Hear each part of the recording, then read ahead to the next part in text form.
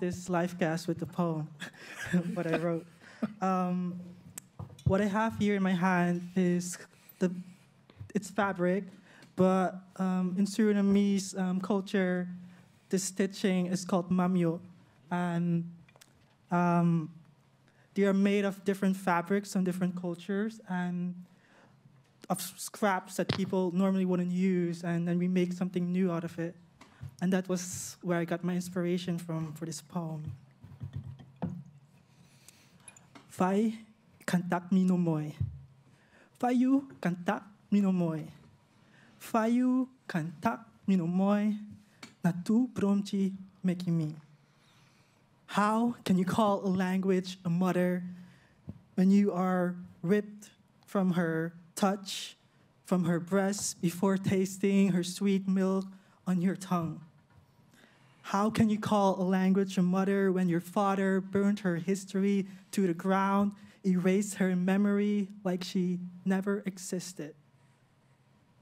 How can you call a language a mother when you have been taught the comfort of silence? Do not ask too many questions.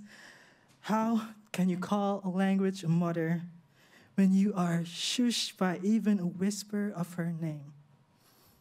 How can you call a language a home when your identity is broken down into a million pieces? You become the minority, paving your way uptown, forward, backwards, jumping to these never-ending labels: non-Western, migrant, expat, underdeveloped, colored, Black, Asian, LGBTQI. I do not understand.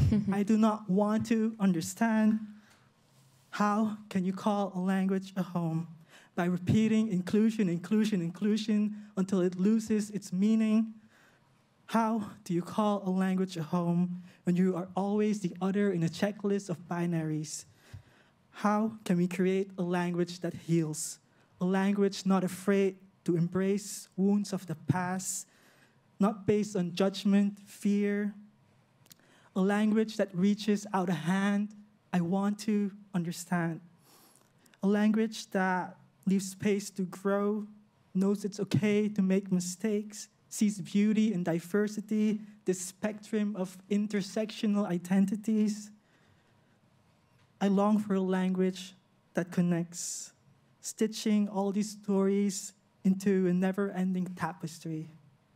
How do we create a language, a story, a poem that heals, that goes beyond caged birds singing, having a dream, climbing these never-ending hills?